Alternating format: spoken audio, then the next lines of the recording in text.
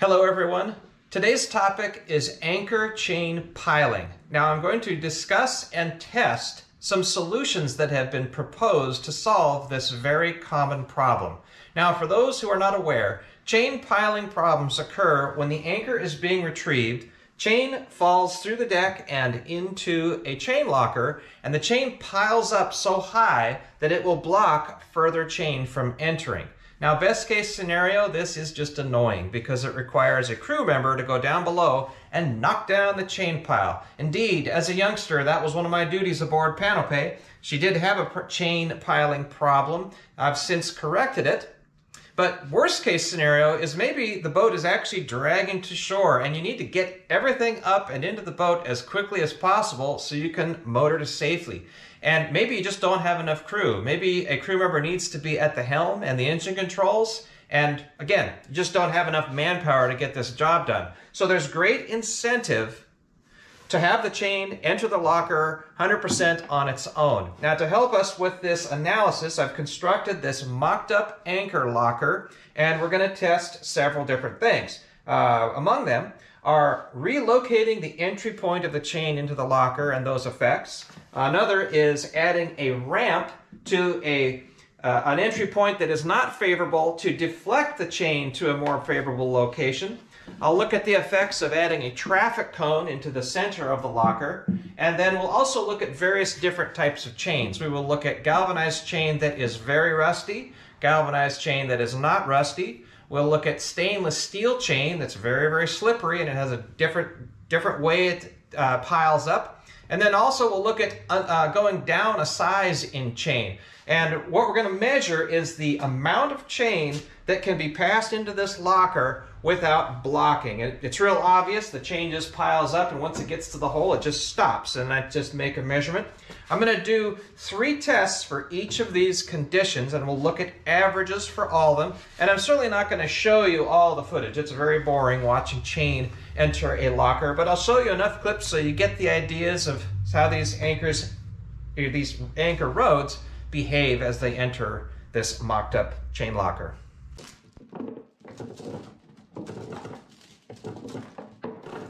Okay, this is Panope's primary anchor rod. It is 10-year-old 3/8 triple B galvanized. I'm not a full-time cruiser, but it has gotten a lot of use in anchor testing, and it's been dragged around on the seabed in that sand, so it's fairly polished. It's nice and smooth.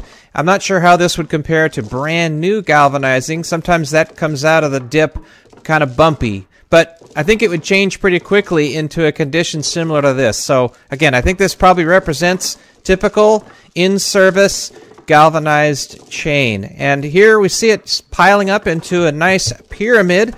Again, I did 3 different pulls, all of it in this wet condition. I wet down all the chain just to simulate things as accurately as possible. And what I came up with out of the 3 deployments here was an average of 88 feet. 88 feet went into the locker prior to it becoming blocked. 80.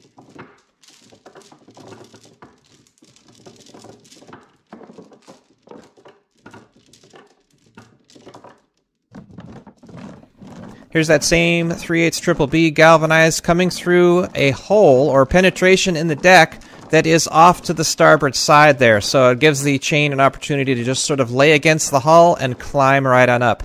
And the average of the 3 attempts with this condition only resulted in 40 feet of chain. So less than half of the chain could enter as compared to that first center of the area hole.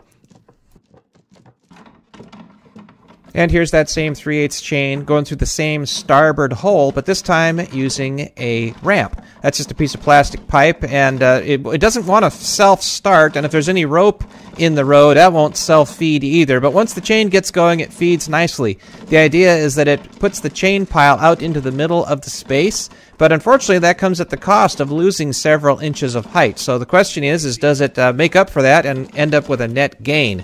And the answer is just barely. I mean, really, not much to speak of. For these 3 tries, it averaged 41, and if you remember, without the ramp, it was 40 feet, so really not really worth bothering with for this particular chain. You'll find some of these other chains that are perhaps more or less slippery might have a little bit better result, you'll see shortly, but in my view, this ramp is probably not worth the trouble, at least for this shaped anchor locker.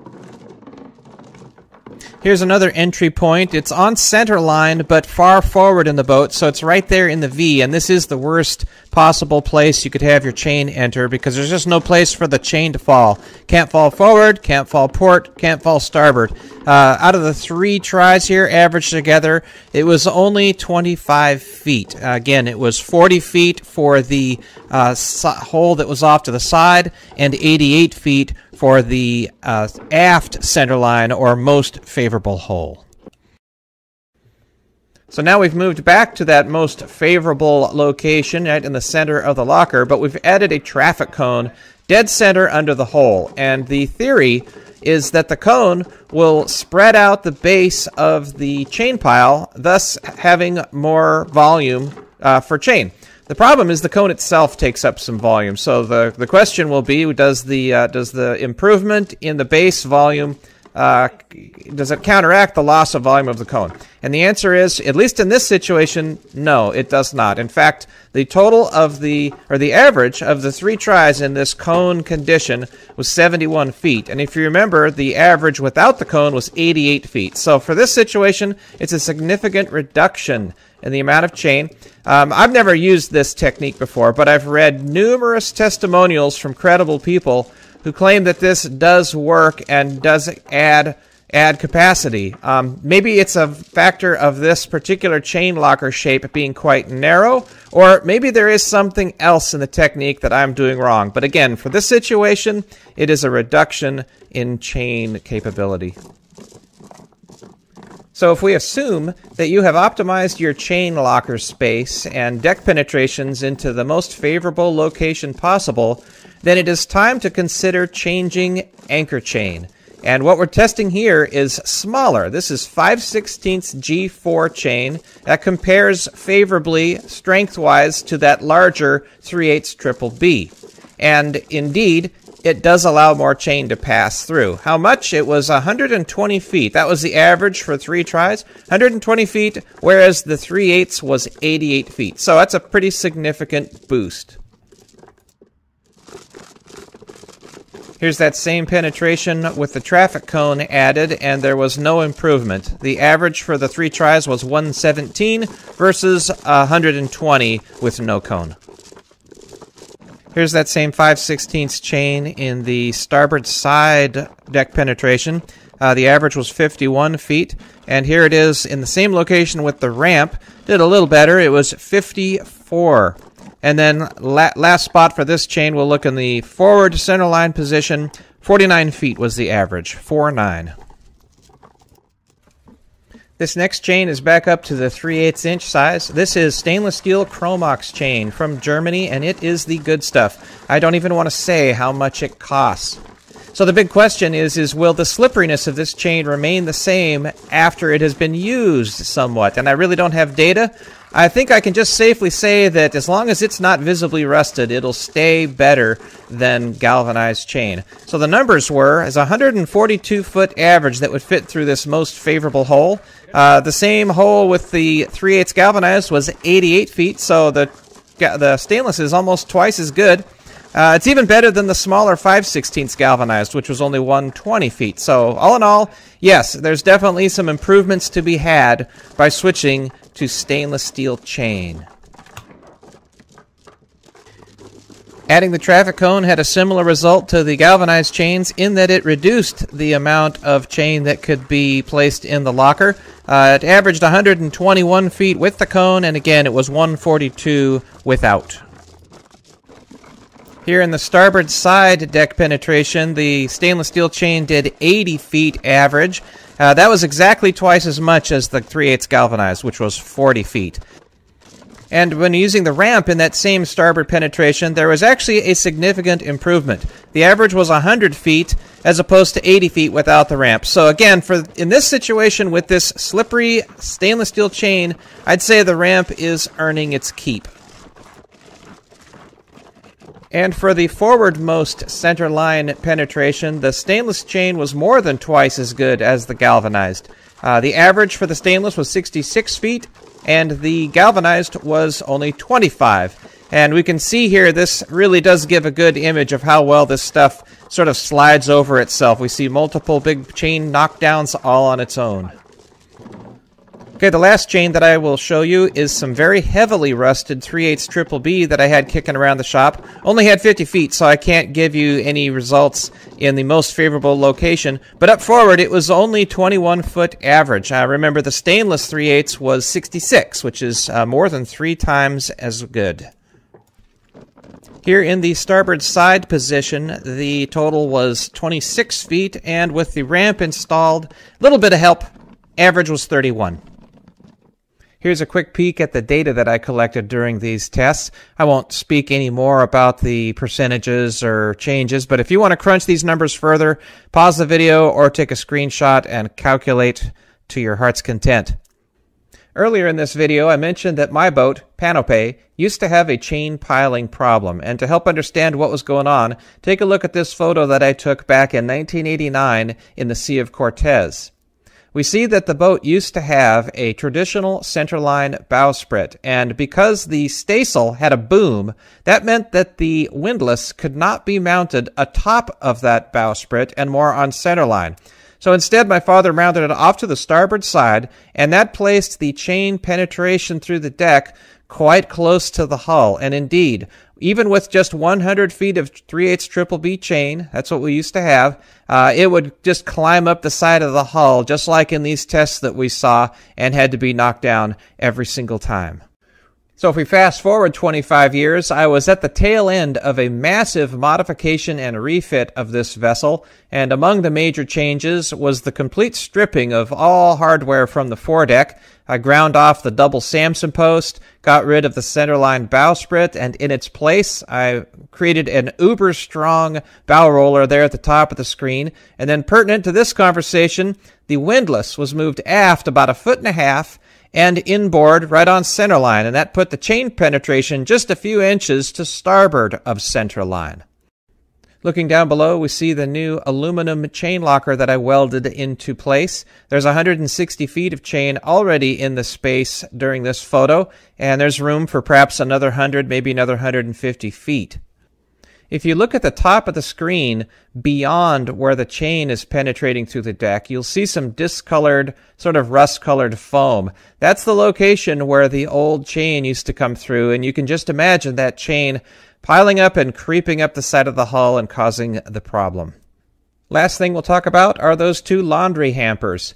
Those contain the rope portions of my anchor rods, and in addition to keeping the rope nice and clean and not quite as smelly, it obviously leaves more room for the chain, and you will lessen your anchor chain piling problems. Now, this only works if you have enough chain to deal with, say, 95% of your anchoring needs, because flaking the rope back into the laundry hampers is time-consuming, and if you had to do that on every anchor deployment, I think you'd become tired of that very quickly. Okay, here's a quick recap of what we found based on averaging all of the data. So if you have a situation where you're off to the side like this in this starboard side location and you switch to a more central location, that's going to gain you 2.4 times as much chain before it piles up and stops flowing in. If you have a centerline location up here and moved into a more favorable, that gets you just under 3 times more chain. So big changes or big improvements can be had simply by moving your chain entry point just a small amount. These are about 1 foot each. If you do have a side location and you want to add a ramp to improve the situation, well, it's not going to gain you much. For all these tests, it was only a 16% improvement. If you think a cone might help you, well, it better be a different style chain locker than this, because for this quite narrow chain locker at the bottom, that actually resulted in a loss. It was only 88% as much chain as without the cone. If you have heavily rusted galvanized chain and you switch to newer galvanized chain, that's going to gain you about 40%. And if you go from non-rusted galvanized chain to non-rusted 5/16 chain, I should say if you started with 3/8 non-rusted galvanized and you go down to 5/16, that's going to gain you another 40%. And then if you switch from 3/8 galvanized chain to the same size stainless steel chain, that gets you just under double. It was 1.9 times as much chain before it blocked. And if we look at the situation that has the greatest difference, that would be the heavily rusted chain in the forward location, and compare it to the stainless chain in the most favorable location, that gains you just under 7 times as much chain capacity before you have a chain piling problem.